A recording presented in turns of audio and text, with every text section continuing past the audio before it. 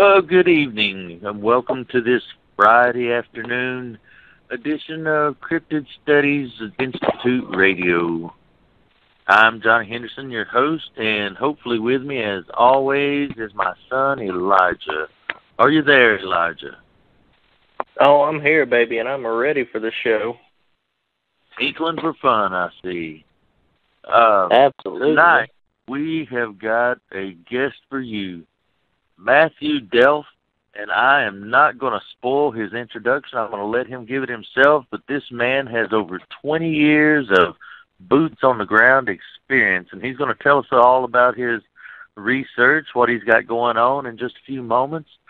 But before we get started, I'm going to spring this on Elijah real quick.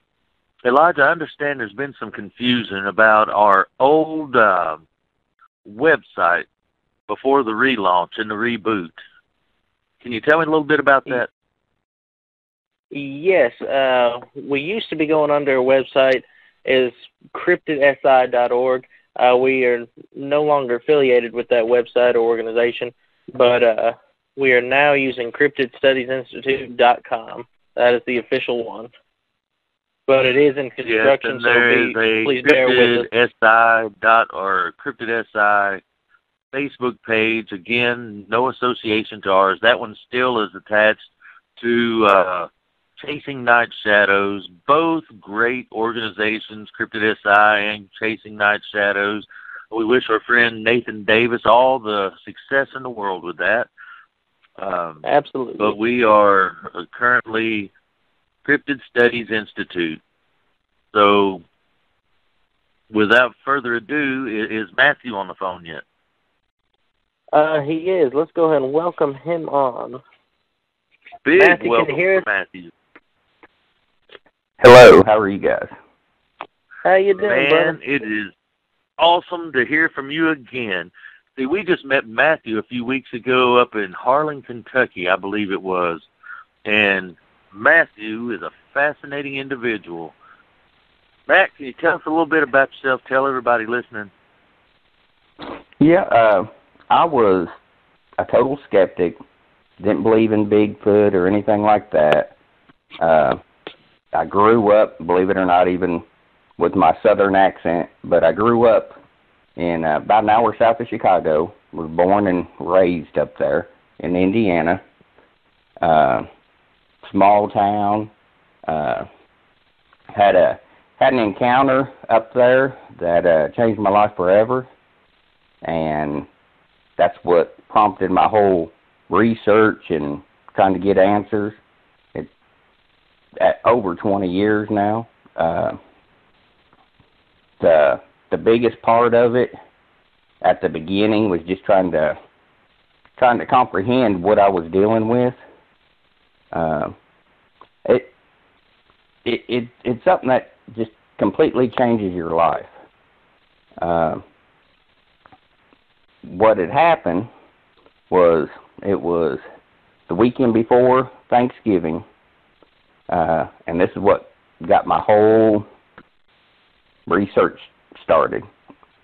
It was weekend right before Thanksgiving, and I was 21. I always deer hunted in this one area my parents used to live.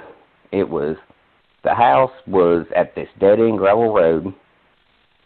There were waterways. There was the Wabash River, Tippecanoe River, and they met there, and they called it River Junction, just outside of Lafayette, Indiana. Nothing but wilderness around. I was born and raised up there. We'd hear sounds. We'd hear different noises. But after a while, you kind of get used to your surroundings. You've never seen it, but you would hear these animal screams, nasty smell, and we didn't know what it was, but it kind of, if you grow up around it and it's never bothered you, then, you just kind of adapt to it and don't think much about it. You're just like, oh, that animal's around. Well, my whole research started, it was, like I said, the weekend right before Thanksgiving, 1996. And my parents had already moved down south, and I was still up there in Indiana.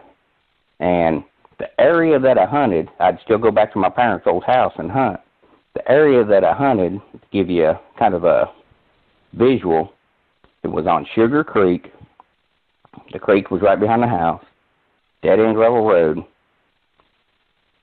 The land that we hunted on was surrounded by hundreds of acres owned by a doctor that never let anybody hunt there or anything like that. And I've got, always hunted after these trophy bucks. Grew up in the woods. Bigfoot never crossed my mind. If it did exist, it was something out west, or something in the Himalayas. But that afternoon, that weekend right before Thanksgiving, changed my life forever. And the area, you cross the creek, you go up on this little plateau, and there was cedar trees, and there was a trail that went down to the creek. And I would always hunt on this. It's really thick up there, and I would hunt on this one deer trail. And you had to be pretty close to that trail to even see anything coming. Started out like a normal afternoon. I had my spot cleared out. It was a sunny day. Remember like it was yesterday. Went out there, had the leaves moved out from the area where I sat at, and I sat out there, and all afternoon, no activity, nothing. Started to get dusk, and I was like, well, I better get back home before it gets too dark. So I get up, and I'm 21 at the time, think I'm fearless, you know how you are whenever you're that young, think that you're invincible. Absolutely. Well, I got up and I was getting my stuff, and this smell come through the air. And this smell, I've smelled it before, but just associated it with some sort of animal. Didn't know what, but that smell come through the air, and it smelled kind of like a rotten hay. If you've ever smelt rotten hay, it's a dirty, nasty, musty smell. And it had come through the air, and I smelled it, and I was like, okay. Well, I heard a couple sticks start breaking. I was like, uh-oh, maybe a doe's coming through here. I'm going to have a buck trailing her. And so I'm sitting there, and I'm got my gun up. I'm looking and waiting. Well, the movement gets even more. As it gets closer, I start seeing these trees start shaking. And I'm thinking, okay, there's a buck. Definitely got to be a buck trailing her. He's going through whatever to get to her. Well, then they really start shaking violently.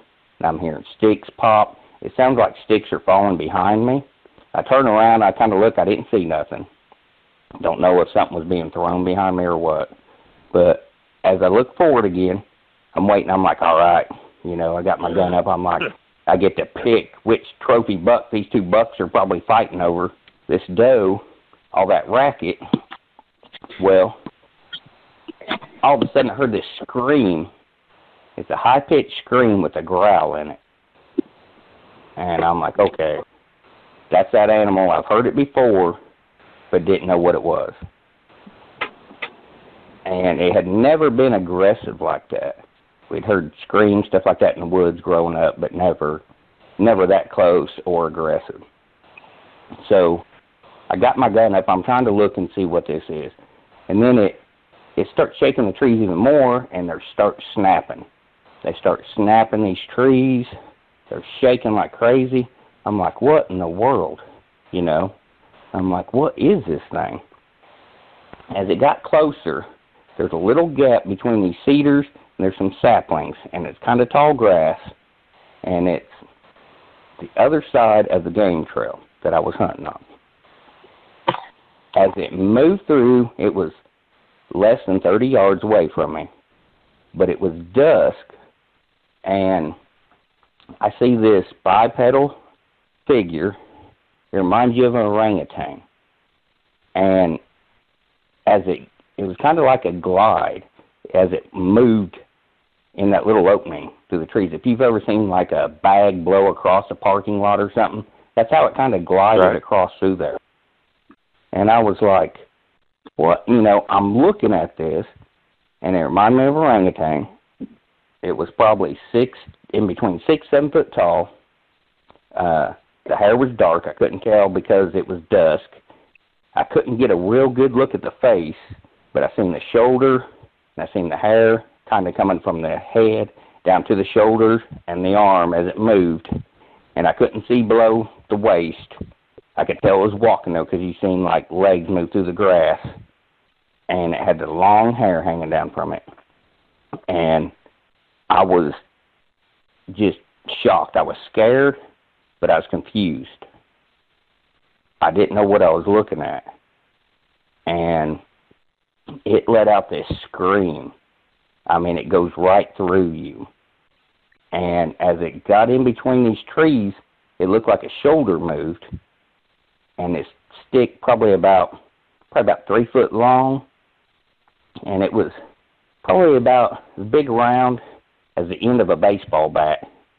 And it went end over end, went flying past my head. I mean, with some force. If it would have hit me, it would have done some damage. And it let out that scream and that roar. And I said, forget this. I'm out of here. So I take off running down the trail. I'm scared to death. I'm like, what in the world is this? And as I stop right before you get down to cross the creek on the trail, I turn around and see if it's chasing, see if I'm going to have to shoot, what I'm going to have to do. But it wasn't behind me, but it let out that scream so it could still see me. It knew I stopped. And it let out that scream with that growl in it. So I took off after that. And I went and a buddy of mine, I was staying with him. And I come in that evening, I sat down. He's looking at me, he's like, what's wrong? And I'm like, what do you mean? He said, I can tell something's wrong with you. I said, you're not going to believe it. He's like, what do you mean? I said, I seen something out in those woods. He said, oh, I believe you. He said, I've heard those screams. I've hunted out there with you. He's like, what'd you see? And I'm like, I don't know.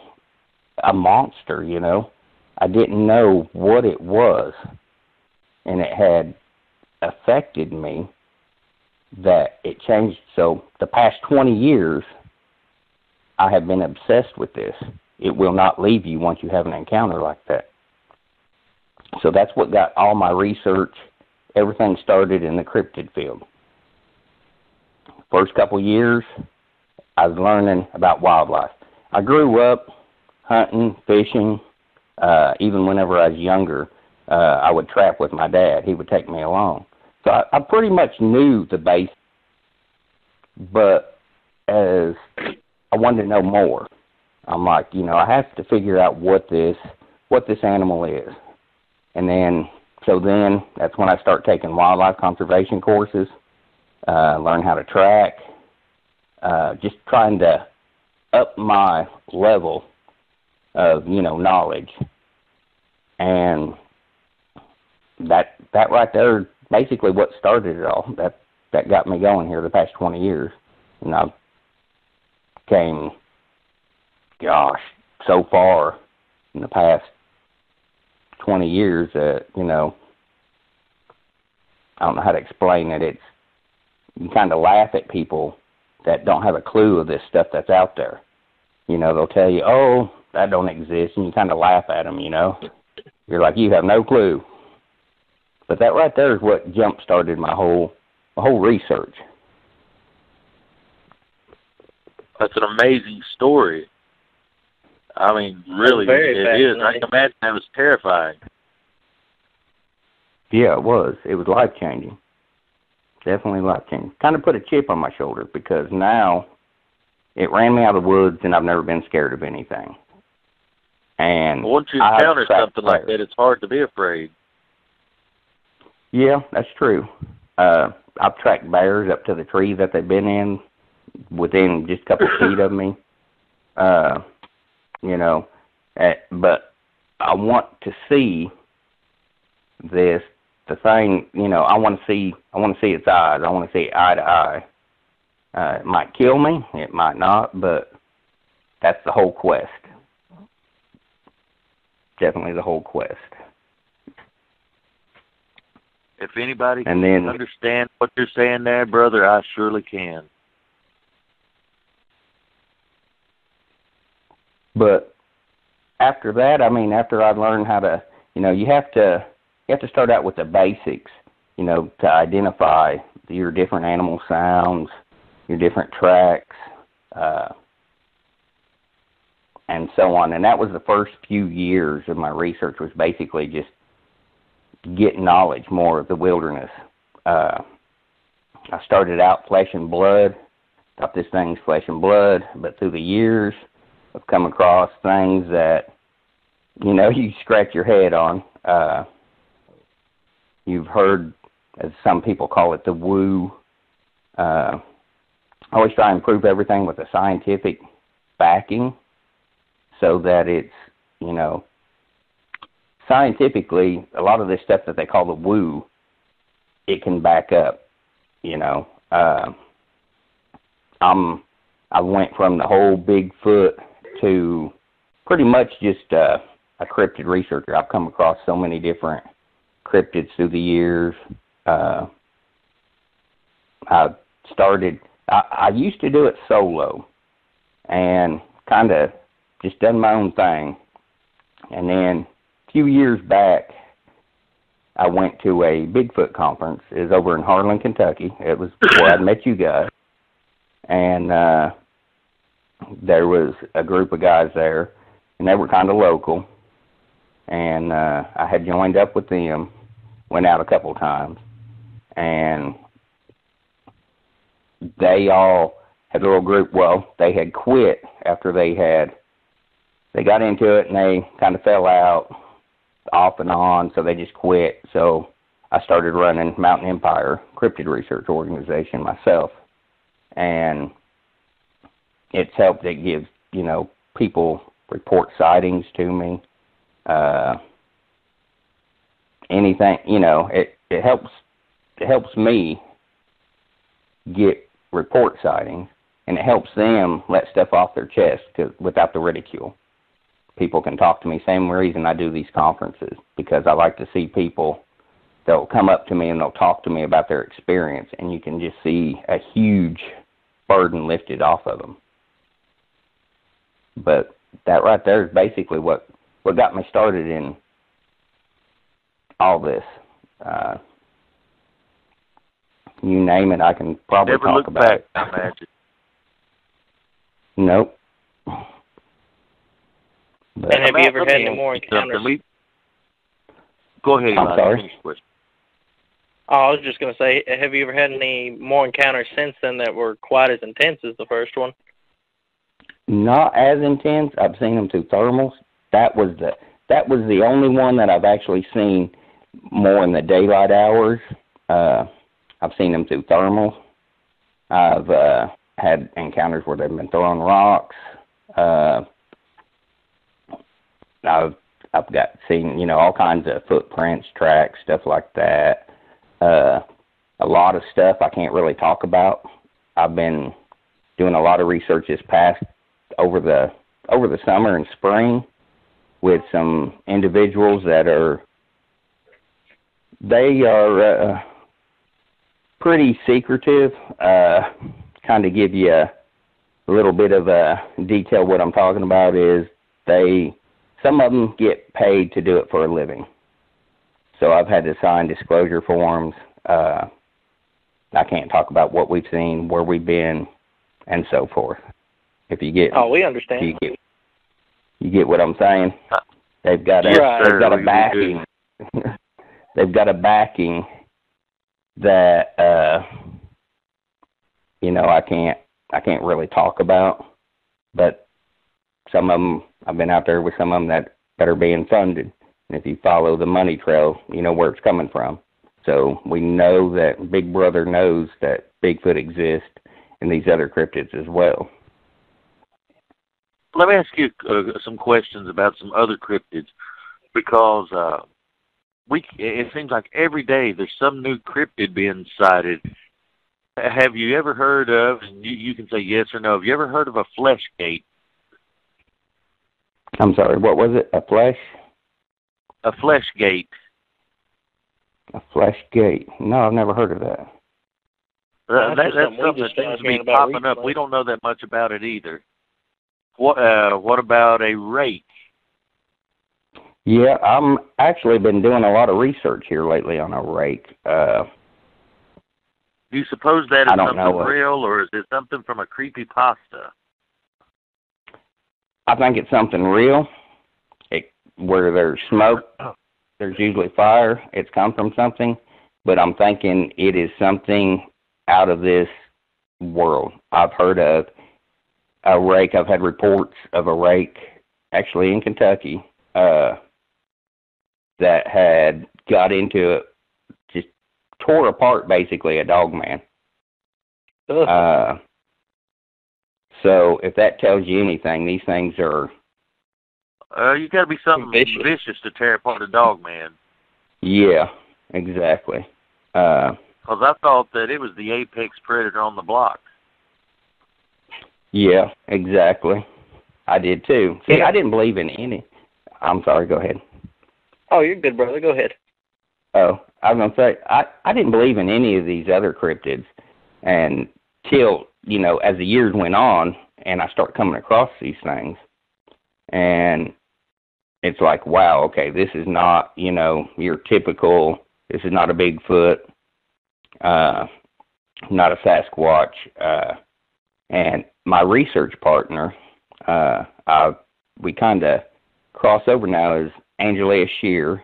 I'm not sure if you guys are familiar with her, but she's the director of Tennessee MUFON, and we do the alien Bigfoot connection with other cryptids.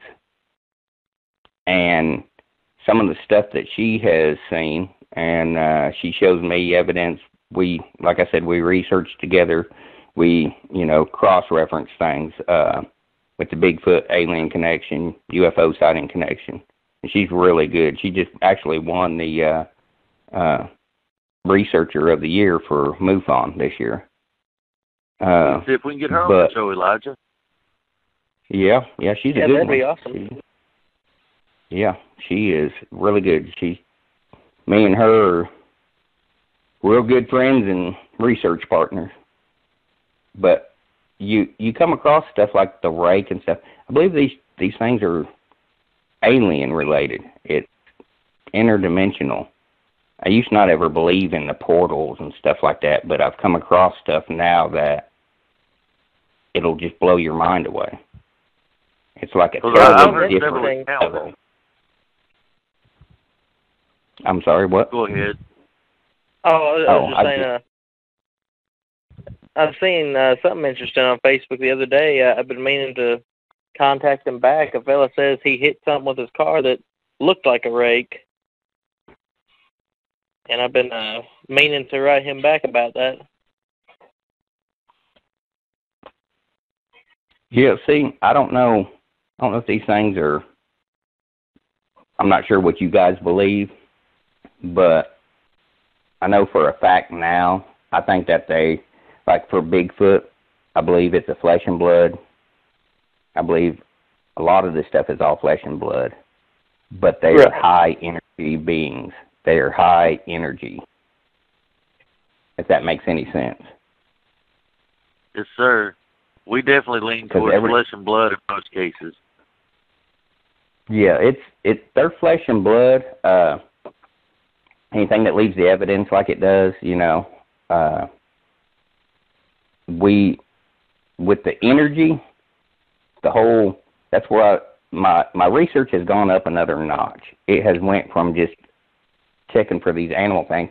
Now I've gotten into, you got to go into the quantum physics side of it. And if you look at it, okay, you've heard the eye shine in all these cryptids, right? Right. They're and a lot of them, it's not shining, it's self-illuminated. So a bioluminescent thing. Yep. So you have got to have some sort of high energy to produce that light. It makes sense. See what I'm saying? So that's why I think, have you heard of people getting zapped? Like by a Bigfoot? We've heard that a few times, I believe. We've heard of pinging. I don't think we've heard of zapped. Oh, my mistake. Okay, a zap, people will talk about how they get really sick, they get weak, disoriented, they'll break out in a sweat. Whenever they come around these Bigfoot or Sasquatch beings, they feel that they'll just get sick. I mean, just basically have to sit down. Yes, I've heard of that. If you look with science, you can prove some of these animals produce infrasound, like tigers and elephants, and they send out that infrasound. And if a human is exposed to too much infrasound, it will make them physically sick like that. So almost like a sound wave weapon. Yep, exactly. Right. And I believe that's what these things are doing. That's why I'm saying I think that they are a higher energy being than what people, they're like, oh, they can't do that, that's woo. No, scientifically, I mean, we've got animals that can do stuff like that, you know. They got the sonar, the infrasound. Look at a platypus, you know. Its bill, it goes off the energy of other animals to get its prey, you know. Kind of like a shark with the ampullae of Lorenzini. Exactly, yep. So you can prove all this with science. And a lot of people are like, oh, you know, but you've come across things that, like I found tracks that have gone and then all of a sudden just stopped. You've got, like I said, where some people talk about that, you know, the cloaking, stuff like that. I'm not real sure about that. I've never come across anything cloaking. I haven't either. I've heard people talk about it. Well, what about the Wendigo? I know growing up, the Wendigo was almost said to just be a spirit, like a spirit of madness than cannibalism. They come over a person. But now, for whatever reason, there seems almost to be a physical manifestation. Are you finding that as well? I've had reports of it. I think a lot of that falls into your paranormal. I'm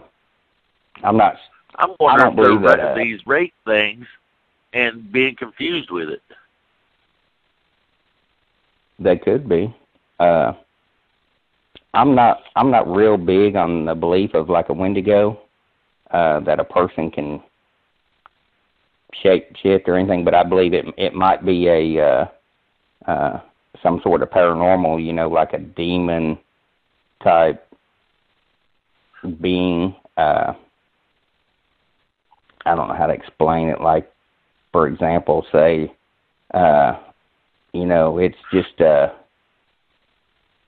you've heard of the witches and stuff like that, but I think they're just pretty much just empaths that, you know, they've real sensitive people. I don't believe that they can curse or anything like that. I think a lot of that's just folklore, but it's always interesting. Same way with the Wendigo. I think if a Wendigo, if it does shapeshift or anything like that, it's more on the paranormal side or alien. Because I even wonder about the Rakshasa or a fetch. Have you had any dealings with either of those? No. What is a fetch? I'm not familiar with that. A fetch, I mean, that goes all the way back to the Celtic lands that kind of jumped upon when people immigrated from like Scotland and Ireland to the United States and got into the highlands of Appalachia. A fetch is oftentimes like a person will see almost a spectral form of themselves, like a doppelganger. But if they see this thing, it's almost always prefigures them dying. They call it a fetch, like it's coming to fetch them. That's interesting. As of recently, the words almost died out completely anymore. But it's an old. You find it throughout the Appalachian hills and hollers. You know, some people still remember what a fetch was. Yeah, that's interesting. And as of recently, we've been seeing a lot of stuff that, like doppelgangers and things of like that nature. Hearing a lot of stories of stuff of that nature. That's kind of interesting. I've been a lot of here lately researching. I've noticed I always look for common denominators in certain subjects, and you've seen, you know, where these people come up missing, just out of thin air and stuff, just like completely vanished. Yeah, exactly. And like the Dennis Martin case up in the Smoky Mountains, which I'm going to be heading out there this week. His family had met another family out there in the woods in the park there, and their last name was Martin, the same as his. And they start playing that little boy. Then all of a sudden he just disappeared out of nowhere.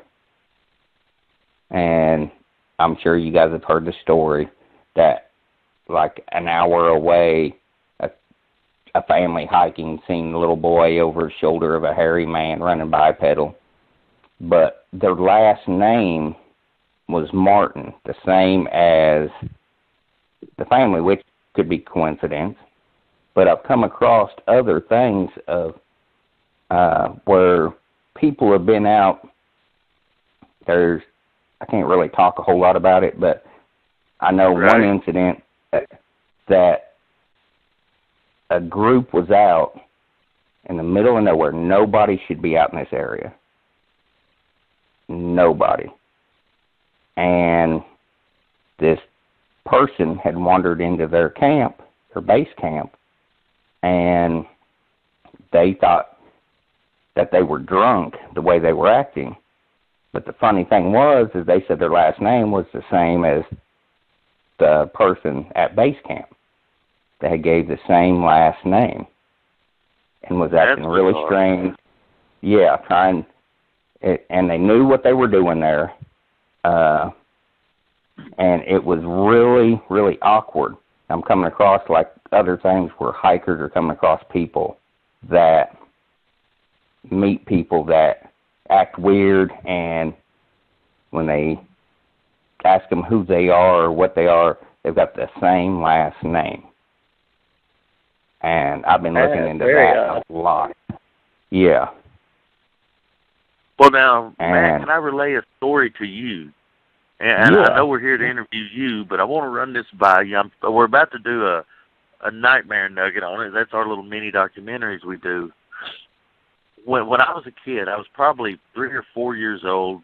We stayed at my Aunt Myrtle's place. She lived out in the wilderness, out in the country. You know, a lot of times we'd be out playing, and you'd hear these creatures. Now that I'm older and have experienced it, I know what they were. They were like big feet hollering, but we didn't know what they were when we were little. They didn't really know. They'd tell us, they'd say, y'all stay close to the house, don't go in the woods. There's a Bob Wowster in the area today. Because they just made up a name. They didn't know what to call it. Well, we'd hear these things hollering all the time, but one day when they weren't out hollering, most of us kids went out, and there was like a big muddy puddle out in the woods, and we were like making mud pies. And my cousin Ginger, she was just a year or two older than us, come walking out of the woods. She's wearing a white dress, and it's like a nice go-to-church dress. And she kept trying to get the rest of us to come in the woods with her and go further in the woods and play. And we wouldn't. We was just happy playing in the mud, making mud pies, throwing mud, all this stuff the kids do. And we just kind of shrugged it off. She turned around and walked back in the woods. Well, we got done playing. We went back to the house, and the car come to where the older people were, come driving back in. They had been in town all day. Guess who was in the car and been gone all day? Ginger. See, I'm hearing cases of stuff like that a lot. And nobody's ever been able to help me figure out a good solution to what that was. So that's why I'm wondering, was it some sort of a fetch, not of me, but of Ginger? Was it some sort of a rakshasa, or was it something else? I mean... And you didn't add the fact that they found part of the white hose in the bush later. Yeah, I forgot to mention that as we got out there and went back looking, and there was like a piece of the white pantyhose that she was wearing in the bush. Where me and Angelia work together, she's told me about these alien beings, like cloning, trying to be human-shaped, but they're basically learning, how to act like a human. And right. I'm kind of curious if that's not what's going on, that they can breed you. That's how they get your last name, that they can draw, and try and draw you in to take you. Like maybe alien abductions. Exactly. Because we're Bigfoot activity and your UFO activity, usually they usually fall together. One example, I think it was 1976. It was in Pennsylvania. There was a big UFO outbreak, and then if you look back through, and then there was like 276 cases that year of Bigfoot sightings. It's like they go hand in hand. What it is, we don't know. We think it's like it's right. We're right there on the edge of trying to figure this out, but you can't quite. I think we're dealing with more than one. I think it might be more. Might be right. I think it's maybe some alien activity. I've heard of different theories of where the Bigfoot are alien hybrids, and you have your regular ones that are just a flesh and blood, and then you have the hybrids that travel through portals, stuff like that. Now, would you think the Gugwe was kind of a hybrid? It could be. It definitely could be. But then again, I mean, you've got, for example, you've got your different, kind of like a Bigfoot is, you got your different species, I think, kind of like with a dog. Kind of like with a dog is what I believe. And then, you've got all these other cryptids, like Dogman. I've never encountered one, but I know you guys are at kind of your guys' area right there, the whole Dogman. I got a lot of questions about that to ask you guys. But like do you believe? Okay, I'm going to turn this around. Do you believe that there's a connection between the Dogman and the Bigfoot? The honest answer is I don't know. I think it's kind of strange. I never believed in Dogman until recently, when there's just so much overwhelming evidence that the thing exists. There's doctors and lawyers and police officers and government officials and all these people that are seeing these things. People who know what an animal is, that knows the difference if something was a hominid or if it was canine. I don't know if they're related to each other, but I think it's very odd. I even recently had a report of like a pack of dogmen killing a Bigfoot. I believe I've heard of when there's like a big war or something reported between the Dogman and the Bigfoot or something like that years ago. I have heard something like that. I've even heard that big feet have been known to steal like dogman pups and kind of raise them and use them like as early detection systems if something comes in the woods. But I've also heard that dogmen and Bigfoot hate each other and don't even go into the same sides of the woods usually that the other one exists in. And I've noticed a phenomenon that, like in state parks and such, where dogman and Bigfoot are both in the same park, dogman always seems to appear in the north side of the park, while Bigfoot always seems to stay in the southern part of the park. Oh, wow. That's pretty interesting. And I don't know why that is. I want to get with you later on and do some research, because I'm drawn to Land Between the Lakes. That has... I definitely would like to get you out there. We're ready to go back to another investigation there. But I'd like to we want to go back anytime. Too. I'm sorry, what? I was just saying. I'd like to get you up at Harlan. Oh, yeah, Harlan is, I tell you what, man, Harlan, I get a bad feeling up there. I do. I get a bad feeling. It was that day that we were up there at the thing, I was forewarned before I went there. It's kind of weird. I didn't think much about it at the time, but I was told, be careful. They had felt a bad presence there at the con that we were at. And I was like, okay. I didn't think about it. But I don't know, that day, though, that I was there, I was physically sick to my stomach that day. And I go outside, and I would start feeling better. And I go back in, I start feeling sick again.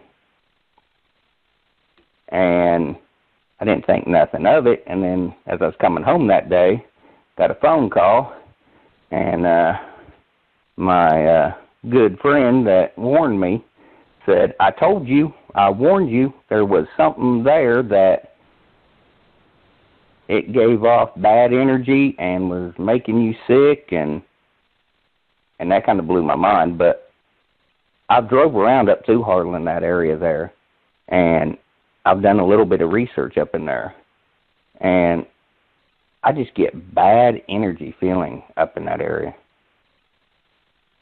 Well, there's something been there, because I found articles and evidence that there were giant human skeletons found in caves there, and I've got the articles that have almost been lost to time in newspapers where they found giant human skeletons there. But I wonder if some of the supposed haunted artifacts that Marcella had, if something there was giving off some sort of an energy that was making you sick. That could have been. That could have been. I didn't, because she had those dolls there, didn't she? Yes, she did. She had a few. I don't know where I fall on the belief in that kind of thing, but you know, I've definitely heard of haunted objects and possessed objects. So there may have definitely been something that was affecting you. Now, while you were there, you and I were talking. At the end of the day, we were talking to a young lady, and you might find this fascinating. You remember a young lady telling us about a dog man that was coming harassing her uncle's property? Yes, I've talked to him. Foot, and it damaged the dog man's foot, and it would still come around. They could hear it dragging that stump of a foot. Yeah, I've actually, I was liking to get a hold of him. He actually had a real good picture of one. He showed me, her uncle.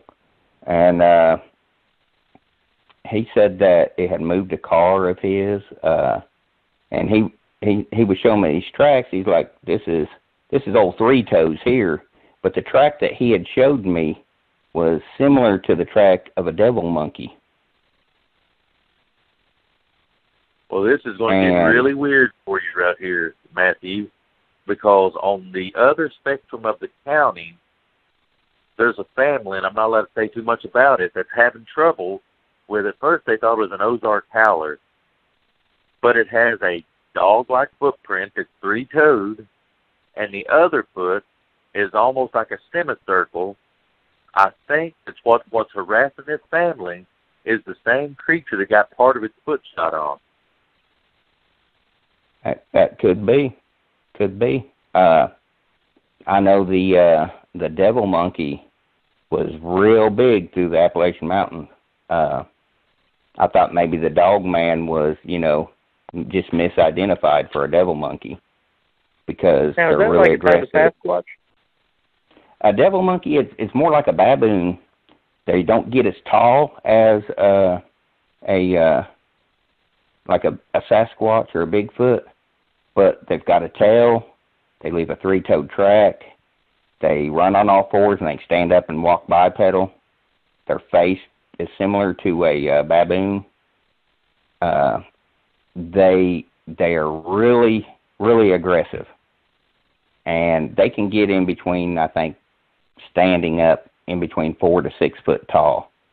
But I think it's 1934, back in Pittsburgh, Tennessee, they had a huge outbreak of these things, terrorizing the town, and they had sent townspeople, everybody got their guns, and went out and tried to hunt these things down.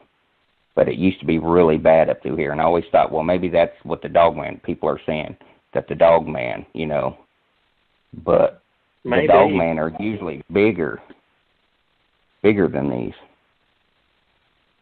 Well, I can tell you what, I've got a picture here, a good picture of a dog man that a friend and fellow researcher took, and it is something entirely different from anything I've ever encountered. It looks monstrous.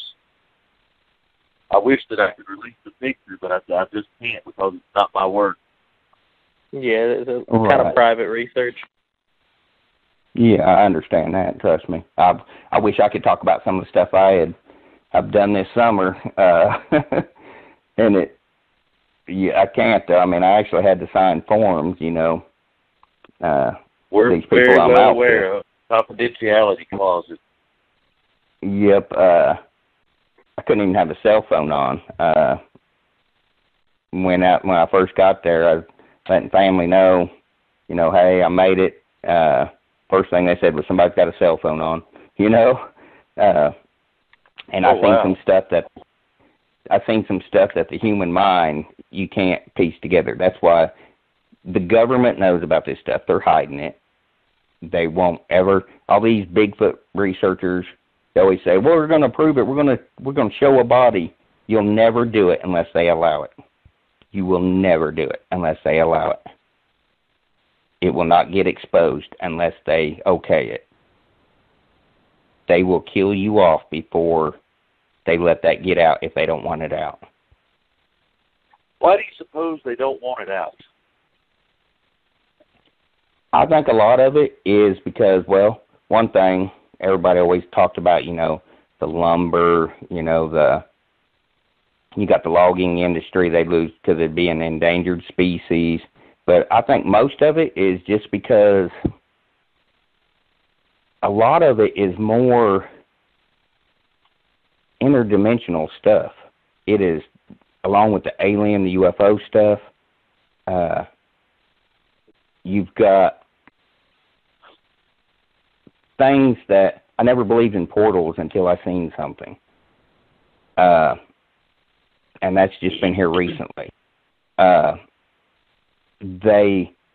think it's because you open up Pandora's box, and everybody's going to want to know what else are they lying to us about. Then they're going to have to explain all these other things. Do you think it ties to CERN in any way? I'm sorry, what?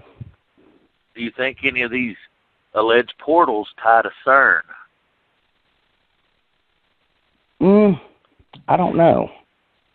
Are you familiar with CERN, the super collider overseas there that they supposedly tried to open different portals and things of that nature? That's the one that's down below ground there, right? Yes, sir. They even opened it with a pagan festival with like hairy-looking creatures in some kind of a play as they opened it. Yeah. See, I think that that's where they're trying to the government's trying to create their own with this energy, and a lot of people, but yeah, I think a lot of that is with this stuff, it's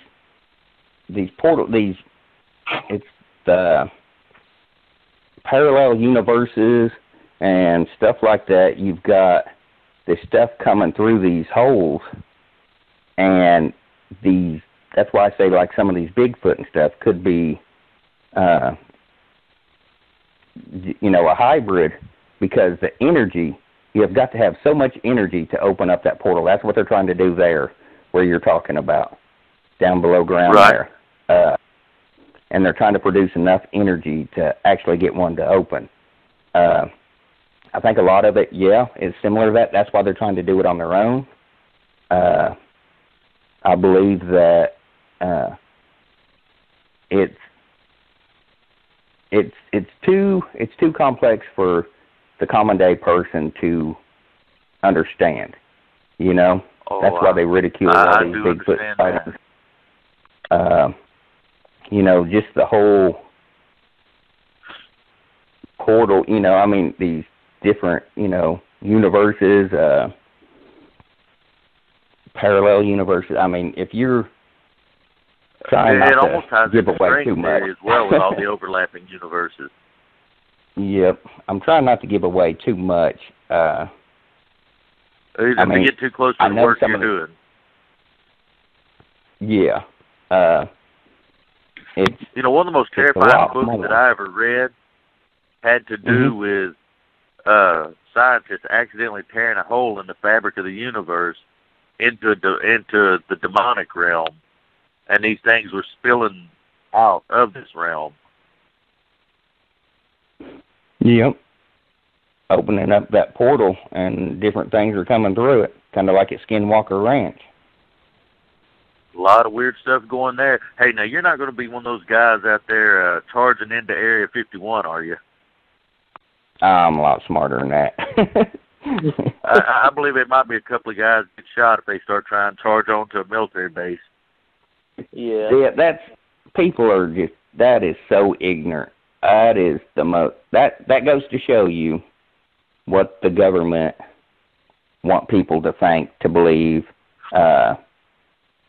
Your biggest part of the population, I hate to say it, but they're idiots. I say all the time, we're living in the movie Idiocracy. Yep. They believe whatever is fed to them, and that's it. They don't think for themselves. The U.S. government would wipe them out. They would wipe them out in a heartbeat. And they would be within their legal right because they are trespassing in a government facility. Exactly. I don't think there's a whole lot there. Probably not, but they ain't going to let somebody break federal law to come in and just prove a point. No. Exactly. I saw articles this week, and I wonder if you've seen them, that China, and I can't remember, I think it was Breitbart or Reuters, or it was a reputable news organization, is reporting that they are successfully making human-monkey hybrids in China. I've seen that. Kind of like Planet of the Apes. Yeah, they said that so far they've kept it in the embryonic state, but they do have human ape or human monkey hybrids in embryos. They say that they haven't let any be born yet, but if they've made embryos, they've let a few of them be born, I would guarantee. Oh, yeah. That's like Stalin was trying to do that way back. He had an orangutan, and they was trying to impregnate her, and it wouldn't take, and then this woman had come in, and her husband had been killed in the war, and she said that she was willing to take the semen from an orangutan for them to put it in, that she would be the host for that if they wanted to try it. And then all the reports or whatever, they say stopped. They didn't see nothing else after that. But I'm sure they've probably done a lot more. Right. They're not going to tell anybody. I've got news articles here somewhere, because I've been saving this stuff for years, from the 90s, where they said back then that they had got semen to jump the genetic barrier, semen from one creature to fertilize the eggs of another. Oh, wow. To where they could have human-animal hybrids, or chimeras, really, is what they would be. So I don't even know where that research went from the 90s. If it went anyway, probably got scrubbed under the table. Probably did. I had actually... I know what I wanted to ask you about. Go ahead.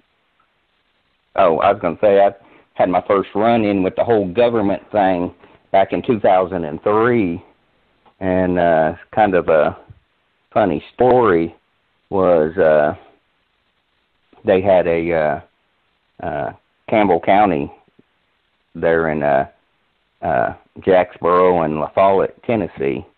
Do you remember that? Back in 2003, they had for a week and a half straight, they had tons of Bigfoot sightings going on right there. And I don't remember. The news. Well, they tried to play it off as it was maybe a circus or somebody's monkey got loose, and they had these people come in. Now, I'm not too far from that area, and my job, I'm an operations supervisor at my job, and so I had guys that worked for me that lived there in that area, and they said, man, there's something definitely going on. And they were talking about black helicopters flying around, stuff like that. So I started talking to them guys, and I'm like, so where are these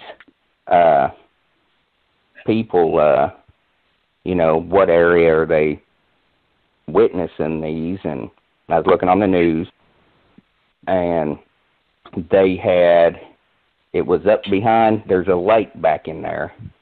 And, of course, there's a little state park there in Jacksboro, where La Follette and Jacksboro meet there. There's a lake back in there, and they were seeing a lot of it in that area. Well, all of a sudden it stopped from the news. Wouldn't report nothing else about it on the news. And then when they did, they would put the biggest hillbilly they could find to make a mockery of it. They would put them out there, and they would say, they would have this woman, she's like, it was out there and it threw a kitten at me, and everybody laughed. Yeah, it's ridiculous. That's how they make a mockery of it, to make people think, oh, them people are crazy. But I talked to a woman, they were going around, and do you remember the skunk ape, the Micah skunk ape they had the pictures of? Well, they had different pictures of different types of Bigfoot, from patty type to, they had the skunk ape. They had that picture, and they were reporting that it looked like that. They said, that's it, the skunk ape from down there in Florida. And they matched it to that.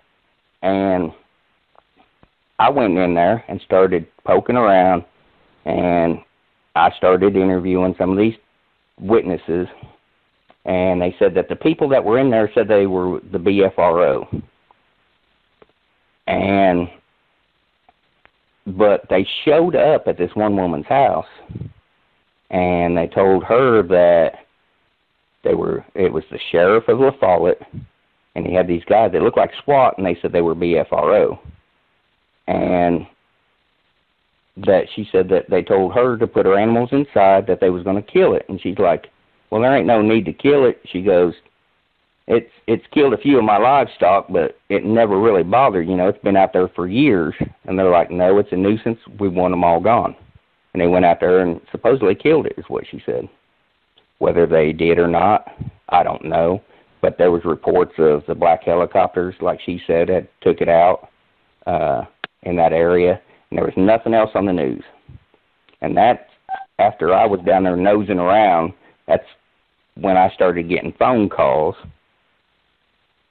asking, they were claiming they were TV shows, stuff like that, asking me, so what do you know? You know, we'd like to do this, a show.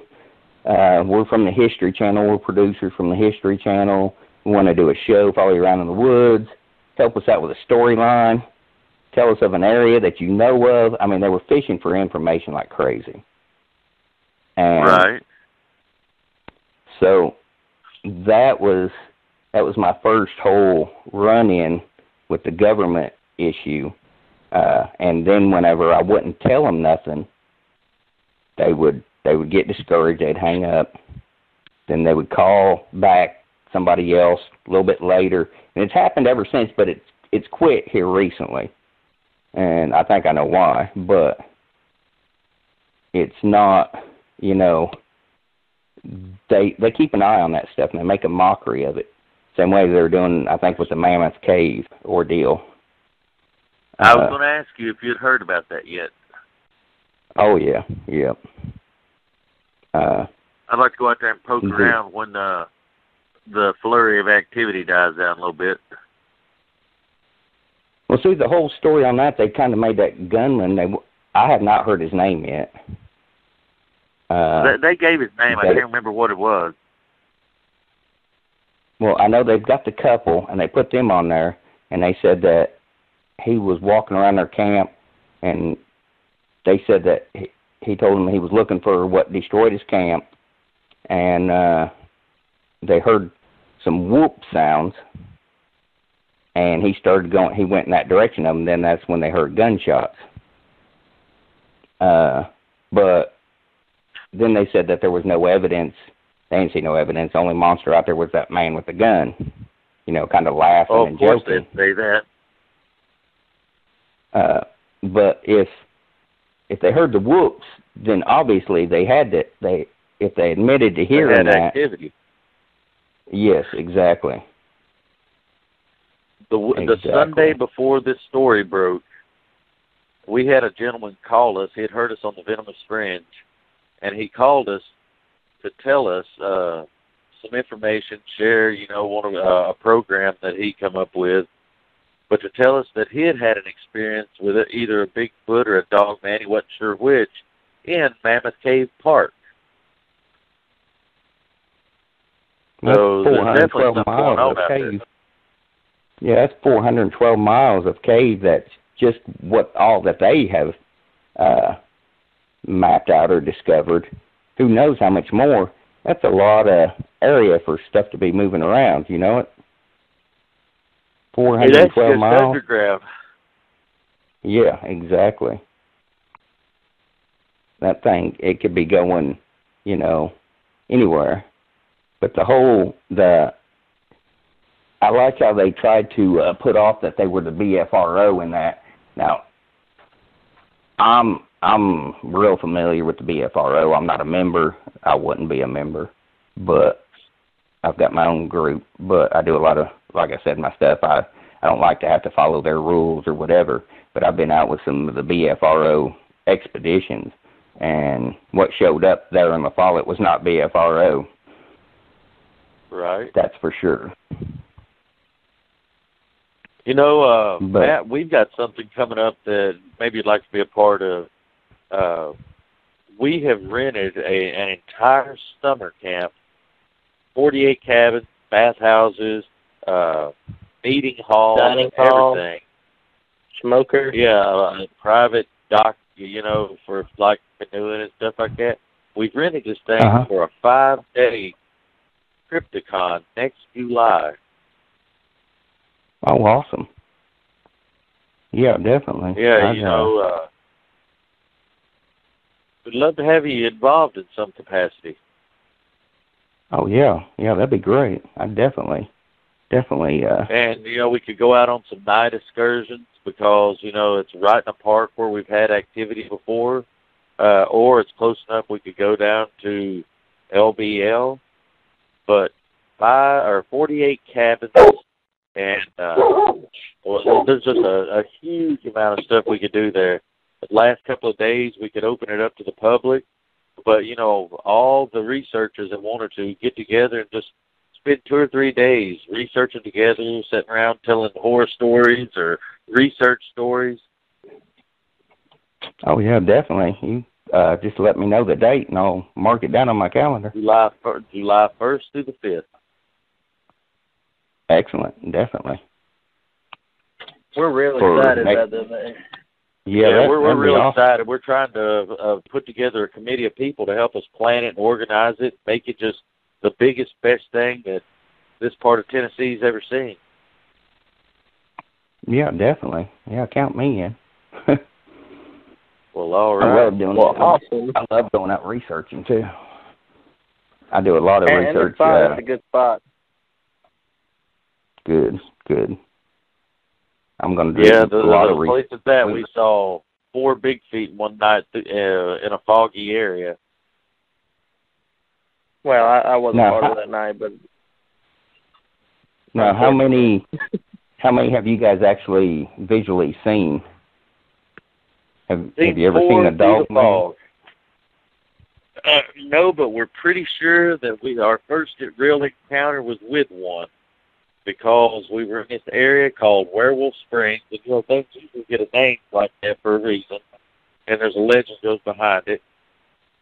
But we're in this park, and a train goes by in the distance and blows its whistle, and when it does, man, this creature just starts howling.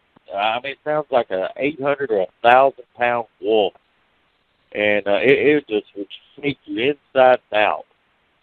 So we're pretty sure that's what was in that park. We originally thought maybe it was a Bigfoot, but we've never heard anything else that even comes close to that sound. And we've reported a lot of Bigfoot noises and never heard anything else. So whatever it was, wasn't a Bigfoot, it wasn't a natural animal. That's pretty interesting. See, I've heard, I work with a local vet around here, and they'll let me know, like, if livestock has been slaughtered, and I call this one area Horse Kill Road, because 2 horses last summer were just slaughtered, basically, out there, and had 4 witnesses that reported they didn't see, what had actually killed the horses, but full-grown horses, something that kills them is pretty aggressive, pretty nasty. But they had reported to me that they seen this animal. It jumped. It was in the road, and they had to stop, and it looked at them, and they said the closest thing that it resembled, it wasn't a wolf, it wasn't a bear, it was bigger than a dog, it wasn't no mountain lion, but it resembled a hyena, but it wasn't a hyena. They said they don't know what it was. They said that it was super fast, and it just bolted. Now, I tried to get on that one man's land. I was wanting to see where the actual horse kill site was, so that way I can track what came in and out of that field. And that old man, he wouldn't have nothing to do with it. He wouldn't let me on there. He said, I don't need no circus out here. You know how some of them old-timers get. Right. But he wouldn't let me. But I have heard like a howl down through there, and it set coyotes off like crazy. So I'm not real sure yet what I'm dealing with down there. And it's so thick down there, and there's a creek that runs along the edge of it there. I think something's just uses that as a it basically uses the creek as a like most Bigfoot, stuff like that, they use these waterways as routes. And I think that's just one that stops it as it passes through. Because I haven't heard nothing else yet about it this year. But last year they had the 2 horses killed within like 3 weeks of each other. And they were like just a mile apart, 2 separate farms. And they were just a mile apart. And I asked the DNR guy, and he told me he didn't know what had done it. He said that it was just a bloody mess. He said And this is what kind of caught me. It was funny because he told me that it had killed it. He said it snuck up on it and got it while it was drinking because they found it dead in the pond. And I said, no. I said, a horse is going to know when there's predator around. I said, a horse will go to water to escape a predator because most predators will not go in the water after them. It was trying to get away. Yes. And whatever this was, it wasn't scared of the water, and it got it anyhow. It wasn't scared of the, the pond water. So that kind of cuts out, a mountain lion. Yeah, they don't like water at all. No. Most of the time, I mean, I've seen some cheetahs, stuff like that, over in Africa try and get some stuff like an alligator or something, but they usually try and stay along the edge of the bank but your main mountain lion normally don't go near a water source. And that's where this horse went to because it knew it was there and it went into the water. And he's like, but he told me he didn't know what it was. He just wrote up as a bear attack. That he had no clue. Oh, wow. So he just wrote up as a bear attack. Well, Matthew, we are out of time. We are actually overtime. We're the live show's done stopped, and we're in overtime. We're going to have to burn this off and post it later to get the whole show out there. But in closing, can you tell us a little bit what you've got on the burner that you've got coming up? I'm going to be doing a lot of field research here coming up. I'm going to be in the Smoky Mountains this week. I've got another area. It's an undisclosed area. Had some activity here this couple weeks ago. I'm going to be doing some more research in it. And actually found some 17-inch tracks out there and had rocks thrown at me out there. Oh, wow. Going to go back out in that area next weekend. But this week coming up, I'll be doing some research in the Smoky Mountains because I had a lot of reports out there. But I've got the Cherokee Comic-Con. We'll be speaking at it over in Cherokee, North Carolina. It's coming up in 3 weeks. Travis Walton from Fire in the Sky, he's going to be there with me. Angelina Shear, my research partner, they're going to be there talking We've UFO. met Travis. That's an awesome dude. Yep. Then I've got the Georgia Bigfoot Conference in October. Got the Tennessee Bigfoot Conference the weekend after that at the end of October. But got a lot of events going on, but nothing but research in between then. And if anybody has any sightings or reports, and I'd like to get back with you guys and try and do some research out in the field. Yeah, you ought to come down to some of our research areas sometime. Yeah, I definitely want to hit that area. I'm drawn. I'm telling you, I'm drawn to Land Between the Lakes. Yes, anytime. Yeah, because we've had Bigfoot activity there, and we've had Dogman, we believe, activity there. And we've got a con coming up on September 8th in Kentucky, or 7th and 8th in Kentucky, so we're looking forward to that. Okay, which one is that? Is that the Crypticon? Is that the? Oh, okay. Yeah, in Frankfurt. It's in Lexington now. Oh, is it? Okay, then I may. Yeah, they moved I'll probably to a big see you facility. There. Yeah, well, I hope too. We'll have a table there. Awesome. Yeah, come see us. Awesome. Yeah, definitely. Yeah, I'll definitely keep in touch with you guys, and maybe you guys can come down here and do some research with me also.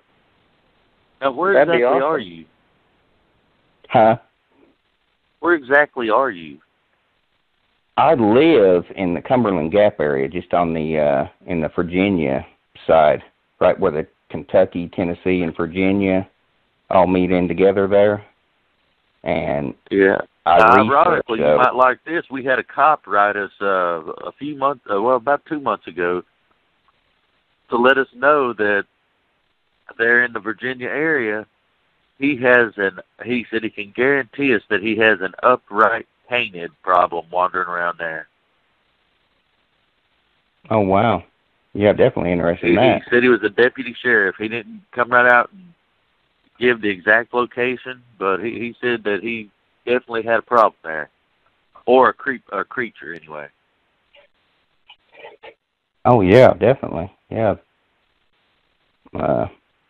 Definitely want to look into that then, because I do a lot of traveling too. But anything close to home, then I definitely want to jump right in on there, because it's not that far for me to go. Easier for me to research too. If we wasn't so busy at work, we'd spend probably 80 and 90% of our time researching and filming. Well, that's me. That job thing, it's interfering in our monster hunting, isn't it? Yeah, it is. It's a shame a man can't figure out a way to make monster hunting his occupation. I know. Yep. Well, I thank you guys for having me on the show. I want to go to Land Between the Lakes and put him in a cage filming and come myself to see if I could get something to come after me. Of course, my wife says, no, you're not doing that. Yeah. Yeah, I've done a lot of, been doing some research in that area. I'm drawn to that area big time. I'm going to have to get with you guys, and we're going to have to do some research and tracking down in there. Man, it's an interesting I'd love area. it.